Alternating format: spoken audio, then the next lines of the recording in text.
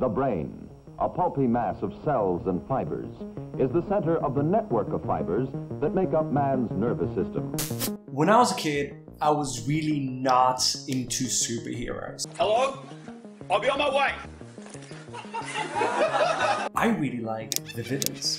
There was one especially that I thought was really intriguing called The Riddler. Played by Jim Carrey in Batman Forever. He had this device that allowed him to connect his brain to a computer and read the minds of people and absorb knowledge. Sucking up your IQ, vacuuming the cortex, feeding off your brain. Crazy, I thought.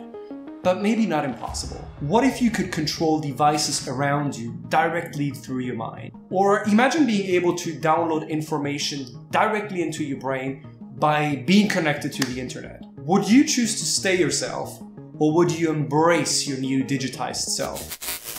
There is a growing market for a technology that will connect your brain directly to AI. It's called brain-computer interface, or in short, BCI. BCIs are nothing new, they've been used in medical settings for years. But now some companies want to make them available for consumers to be used in gaming, UX, and even the military. BCIs represent an exciting opportunity for unlocking and expanding the power of our most powerful and mysterious organ. But right because of that, what risks do they bring? And how can we prevent them from happening? This is the story of how our minds merge with machines. AI and machine learning can be dominated by us. We can solve that with a chip. And this is something that I think most people don't quite understand yet.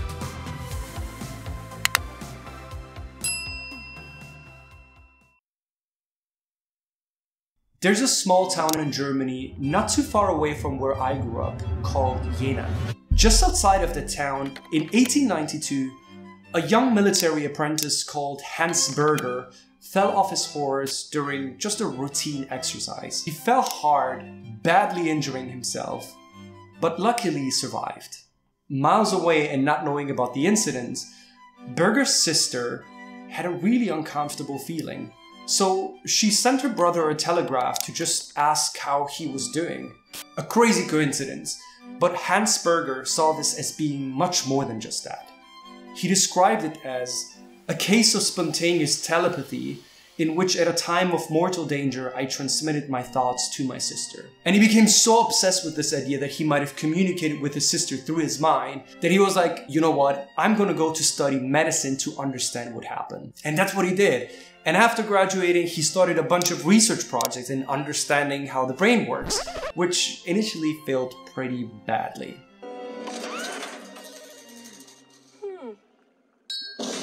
But Berger kept going. And in 1924, after trying out different devices and learning from failed experiences, he starts noticing something. His galvanometer started showing oscillations, which turned out were the first recordings of human brainwaves. He published his findings in his piece on the human electroencephalogram, or short EEG. By the mid-1930s, EEGs became the basics for brain analysis. A couple decades later, just across the Atlantic at UCLA's Brain Research Institute, a researcher called Jacques Vidal built on Berger's idea, and he predicted that human beings were just about to develop devices that could basically function as communication pathways between brains and computers. He coined them brain-computer interfaces, or in short, BCIs. And put simply, BCIs would work in two directions. On the one hand, they would translate EEG signals into actions to computers, so from the brain to machines. What we've done here, if you think about it, is to take the biological output of neurons, the zeros and ones that they generate, and feed that directly into a machine learning network, a deep network, and decoding your intention. And on the other hand, they would be able to send signals back into the brain from a computer to, for example, treat some brain-related illnesses. Take a look at this amazing footage where a patient suffering from Parkinson turned on his BCI.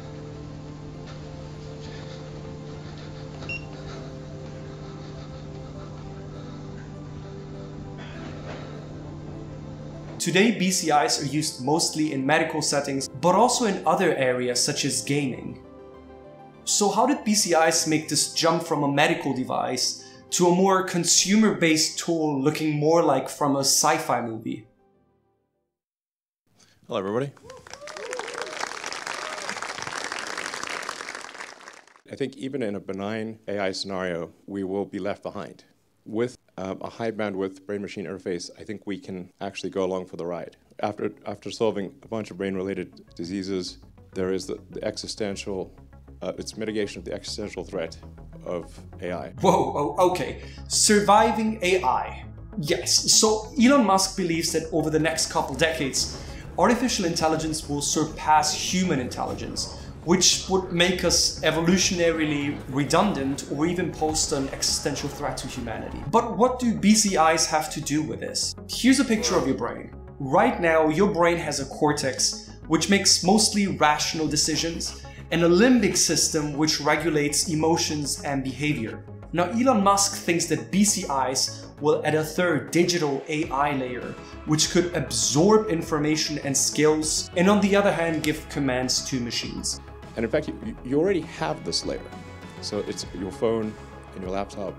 And the constraint is just how well you interface, the input and output speed.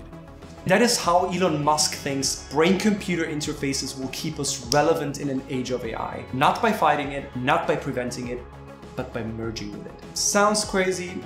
Probably is. But the truth is that BCIs are in full development. The market for BCIs is forecasted to grow to about $4 billion in the next 5 years. For comparison, that is about the same that the whole of the UK spent on streaming last year. So it's clear that a lot of money is being invested to get into your brain. But why? Think about in how many areas of your life you interact with technology. Probably a lot. For each of these areas, brain-computer interfaces could remove the barrier between your brain and the technology. So there's an almost infinite amount of applications where they can be useful. But there's one thing in particular that could make brain-computer interfaces one of the most valuable technologies ever. Brain-computer interfaces will become extremely valuable, not only because of the utility they provide to users, but rather because of the data they produce. I call it data about thoughts. Data about thoughts is the most intimate and personal form of data. It's literally about everything that happens inside your brain. As brain-computer interfaces will be maturing, they will increasingly be able to translate this neural activity into data, including thought patterns, ideas, even images. It will document not only actions that have taken place, but also just mere considerations of things that are yet to happen, or perhaps never will. This data could be used for better understanding the human brain, improved learning, psychological treatments. For companies holding this data, this is of course an absolute goldmine, providing insanely accurate customer insights. This is where the real value of BCI comes from. It's the data. Now, I actually cannot read your mind, but I'm pretty sure that by now some of you might be thinking, this doesn't feel 100% right. Am I right? And yeah, I think you have a point. There are many questions that are unanswered. Take for example the issue of privacy. Already today, firms are collecting personal data in order to influence purchasing behavior or even voting during elections. Cambridge Analytica, the embattled political research firm, was accused of improperly accessing sensitive user information. Data about thoughts would basically put these risks on steroids. But BCIs could also aggravate these issues through incidents of brainjacking, where basically an external actor takes care of your neural interface and makes you do things that you didn't agree with. There's a variety of other issues, such as how brain-computer interfaces could impact economic and social class divisions, or legal and philosophical questions of what it still means to be human. Data about thoughts is an essential bastion of privacy. Protecting it and making sure that our thoughts maintain autonomy will be key for maintaining liberty and freedom of thought. After all, don't we all have secrets? The final question is, of course, What can we do to ensure that people will benefit from brain-computer interfaces whilst mitigating its risks? The key with brain-computer interfaces will be to set the right governance framework for managing data about thoughts and ensuring that only a select number of actors will be able to get to this data for only a very strictly defined purpose. Compare this about how you feel about your medical record. Only 100 times more personal and intimate. These discussions need to start now, as the question is not if BCIs will be able to read data about thoughts, but when.